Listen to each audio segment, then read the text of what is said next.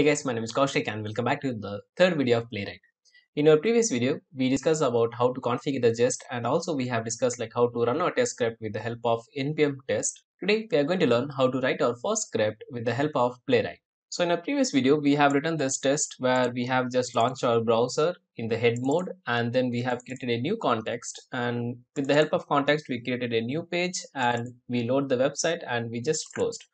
Now I'm going to use the same script, just going to copy paste and rename that as a login.test.ts. Okay, so once we load the website, then we are going to click on this login button here. So if I go to the application, so it's a letcode.in, and I'm going to click on this login, and here I'm going to enter the username, password. I'm going to click on the login button, and then we'll see like how this element is going to get disappear, and we are going to click on the sign out button. Okay, so very simple test cases.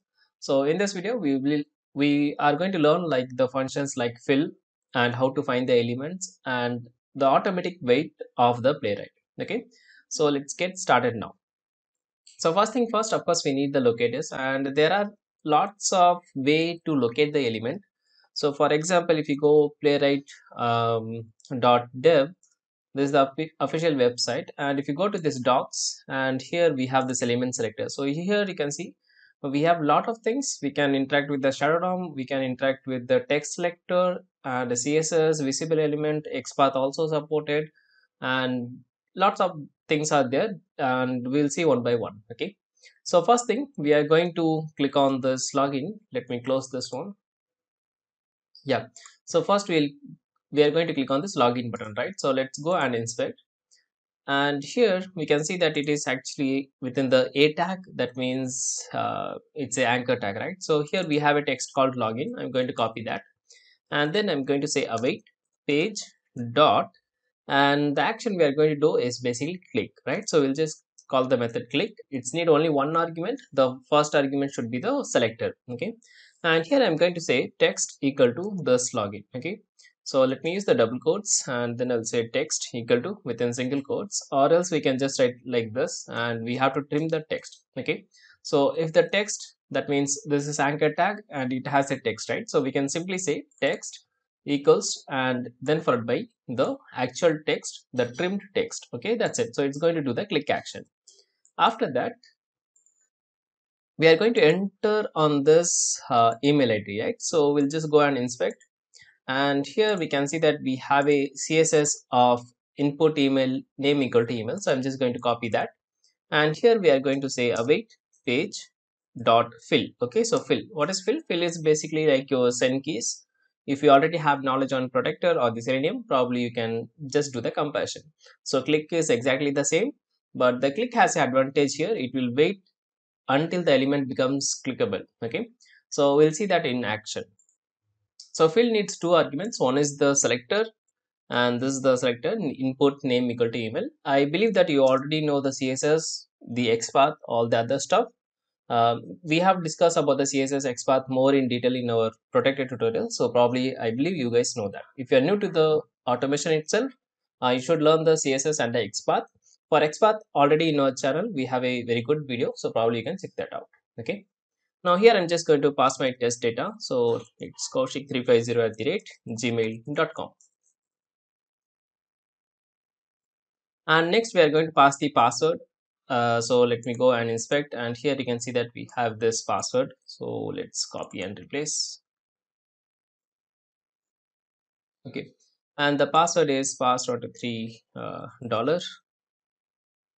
That's it, right?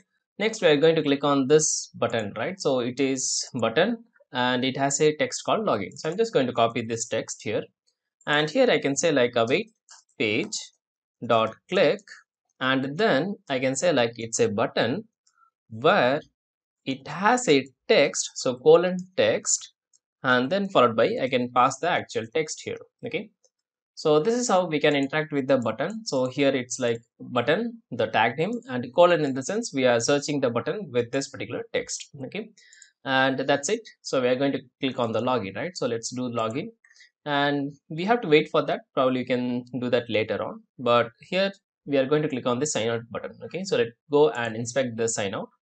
But if you see that there is a toast message, right? So we have to wait until the toast message got disappear. But let's see how this playwright is going to handle that scenario. Okay, so here again it's a tag with the text as sign out, so we can just simply copy and we can say like await page dot click, and then followed by we are going to say it's a text, so I can just pass like this as well, it will also work. So either I can explicitly say like text equal to the text, or else I can just simply say text, I mean without text I can just pass only the text. That should also work fine. So let's check now. Okay, now okay, that's it, I think pretty much fine. Okay, so Control J to bring up the terminal, and if I say npm test, that will go and search for all the test cases like test.ts, test.ts, and it's going to execute everything, right? So that's not a great idea. We'll see how to run only one test in upcoming videos, or maybe in this video itself. Okay, so here you can see that it found two test cases. One is the launch browser and another one is the login test.test. Okay, so first it is going to execute the login, I mean launch browser, and the browser should appear now, I believe.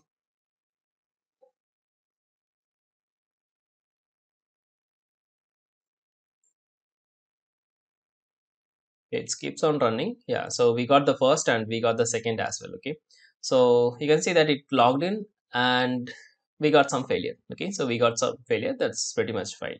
So the failure here is basically it says that where we got the failure in the login test, we got the failure, and this the test case of course. And okay, we got because of the timeout error. So timeout error in the sense, um, each and every test should be run within the 5 seconds. That is the reason we are getting timeout error.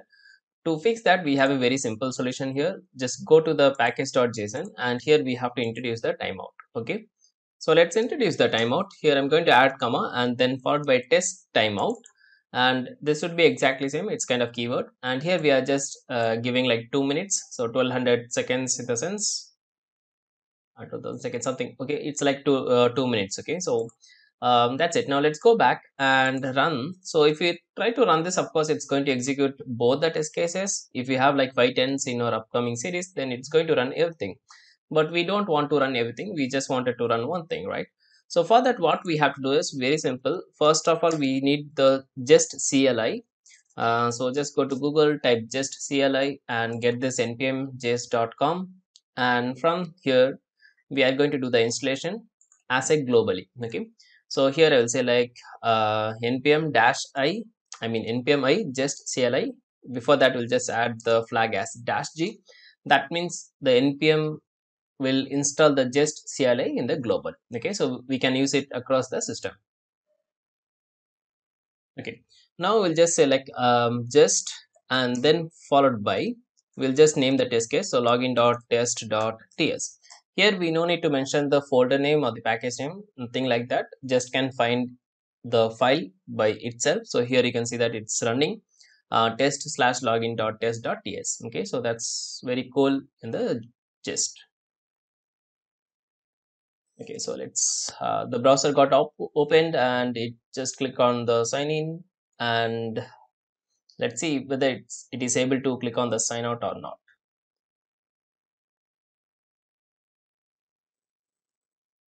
Okay, so it didn't click on the sign out. Let's go back here. Actually it's running, so let's wait.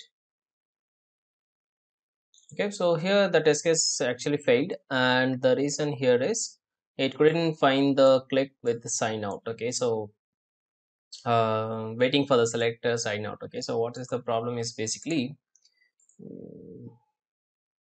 okay, so this is the mistake here. So we have to give the text within double quotes. I have given within the single quotes, I mean single quotes and then followed by double quotes. So that is the small mistake here. So let's go and run this now again. Okay, so let me tell just and then followed by the file name. Okay, so here we are using like text equal to login, that's fine, but here I just mentioned that sign out, but I should tell that it's a string, it's a text, so I have to specify within the double quotes again. Okay, so that means internally selector starting from and ending, so some blah blah, you can just read it here. So if you write like login, that will internally convert text equal to login. Okay, so that's really cool. Now let's go back and check. Okay, so here you can see that the sign out has been clicked successfully.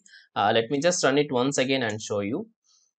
So if you run the same script in Protractor or maybe in Selenium, that toast message is there, and below that the element is there, right? The sign out button. So in that scenario, if you try to do the click action, it will give you like element intercepted exception kind of, right? But in Protractor, in Playwright, just watch carefully. The scroll bar is going up and down. That means it's trying to do the clicks on up, down, right, left, like that. It will just try to here and there, and then it will do the click action. Okay, and it also waited until the element is clickable, or else what will happen in Selenium or a Protractor means, of course, we'll get the element intercepted exception, correct? So that's good as Playwright, and we have lots of things to learn, so probably we'll just learn one by one in our upcoming sessions. Okay, and here the Jest gives you by default few of the meta informations, like it says that pass, the test case is passed and it took like 14 seconds, and then this is the spec name, uh, this is the test name, and we have test suites of one, we have test of one, and the time and everything it's given us. Okay, so that's it. We didn't write any of the assertion here, probably we'll write in the next video. Okay, so let me give you a quick recap. So this is we already discussed, just to create a context and create a new page and loading the website. And here we are using this click function as we learned in the Selenium or in the Protractor. So text equal to login, in the sense it will go and check for the text that has the element has login. Okay, and fill is used to type something, so it needs two arguments. One is the selector and the second one is the value, and other than that also we can give some optional like wait after or timeout, like that. Okay, and then we have closed the browser so that the asynchronous calls will wind up, or else it will the Jest will keeps on running. Okay, so that's it for this video. I hope you really enjoyed this and you have understood the importance concepts of Playwright, like the auto waits and all the stuff. We'll talk about it more in detail in our upcoming videos. Thanks for watching. See you in the next one very soon. Have a nice day.